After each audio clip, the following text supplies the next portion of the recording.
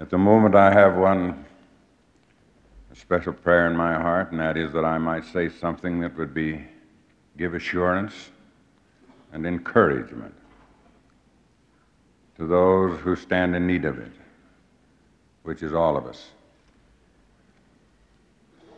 We live in a wonderful world, in a wonderful era. There are so many choice people, such lovely things, and so much that is desirable. Just to live a normal, useful life is a priceless blessing. But it is also a time when certain God-given standards and true principles, which have long been accepted and respected, are being rejected by many. Indeed, it is a day when there is distress of nations with perplexity. The Lord speaks of a time when the love of men shall wax cold and iniquity shall abound. Has that time come? It is most disturbing to learn of the degradation that exists today. Crime and contention are a daily diet to the reader and to the listener of the news. Crises and violence the world over are rising one after the other, and they come to no satisfactory conclusion. Now, the Scriptures tell us that the devil is the foundation of all these things, the foundation of murder and the works of darkness, and that he has great power unto the stirring up of the people to do all manner of iniquity, and to the puffing them up with pride and tempting them to seek for power and authority and riches and the vain things of the world. Such people seek not the Lord to establish his righteousness, but every man walketh in his own way, and after the image of his own God, whose image is in the likeness of the world.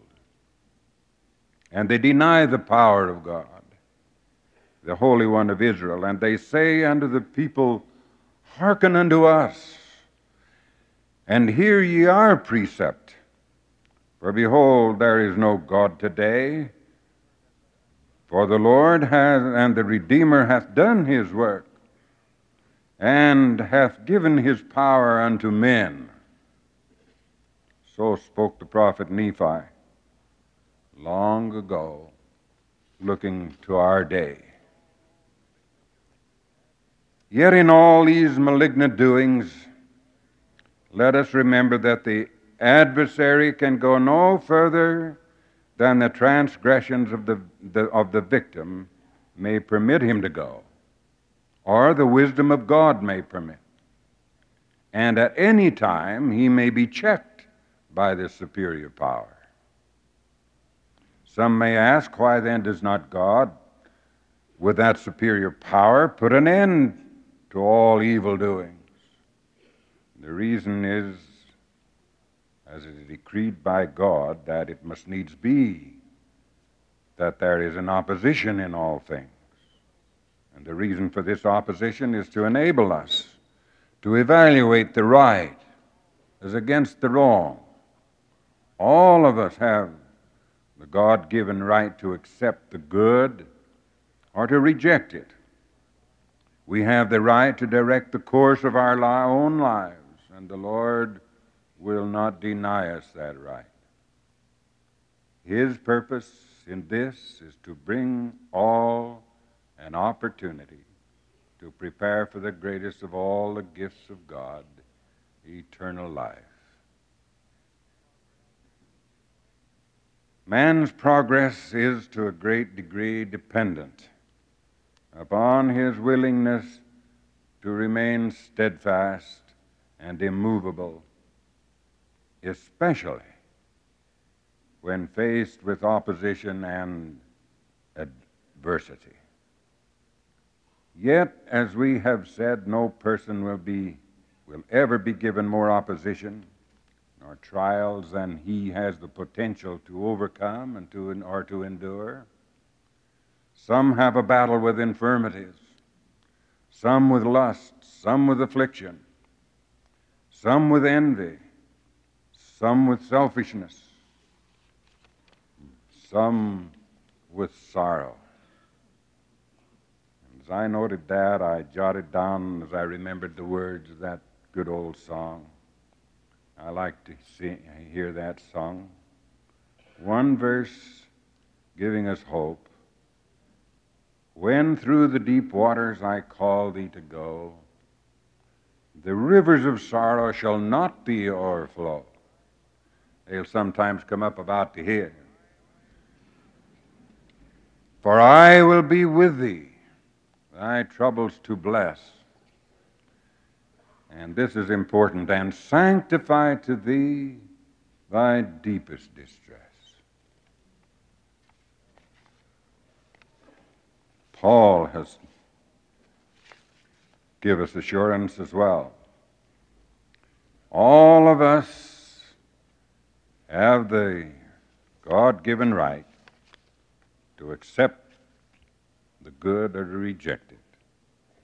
Paul has said that God will not suffer you to be tempted above that which ye are able to overcome or to bear. But he will, with temptation, also make a way to escape, that ye may be able to bear it. Brothers and sisters, this is a time of sifting. A time when more than ever in the history of the modern world, the adversary and his followers have shown themselves to be the enemies of God. Yet, as we heard our prophet and president say this morning, we need not fear the fiery darts of the adversary, because each of us has the power to avoid becoming entangled in sin. More definitely than ever before, the time has come for each member of the church to keep close to the Lord, to be steadfast, by sustaining and upholding and following the counsel of his divinely appointed servants, avoiding, as the Book of Mormon says, the vainness, the frailties, and the foolishness of men. We must purify our lives and sanctify our homes. We must teach our children to be loyal, obedient, honest, to respect the law, and to appreciate protective laws, to have respect for all men, and to love the Lord. All must live and act with courage, to espouse and uphold God-given truth and principles, because to follow the whims and the enticements and the faithless philosophies of men is to risk losing that which is most precious and most desirable: peace, liberty, and salvation. Submit yourselves, therefore, to God. Resist the devil, and he will flee from you, we are promised. Draw nigh unto God, and he will draw nigh unto you. The safe thing is still, come, follow me. Yes, this is a wonderful era, primarily because in the restored gospel we have the light of truth, which, if followed, will bring sweet peace and serenity into the lives of those who do so. The Lord has made the world a crucible for testing us, as we have heard today, a place of sifting, out of which may come the blessings of a joyous life here and a glorious life to come. Blessed is the man that trusteth in the Lord, and whose hope the Lord is. He has given us the ingredients for successful living.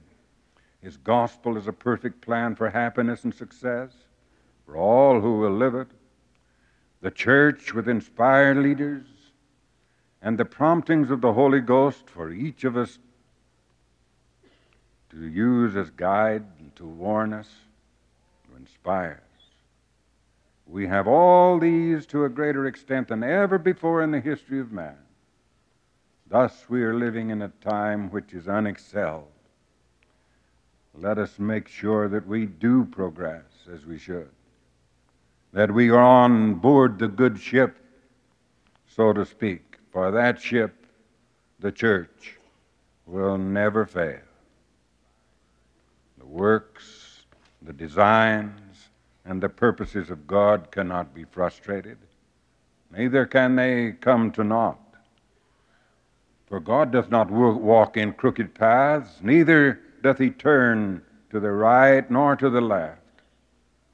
Therefore his paths are straight, for he doth not vary from that which he has said, and his course is one eternal round. Remember that it is not the work of God that is frustrated, but the work of men.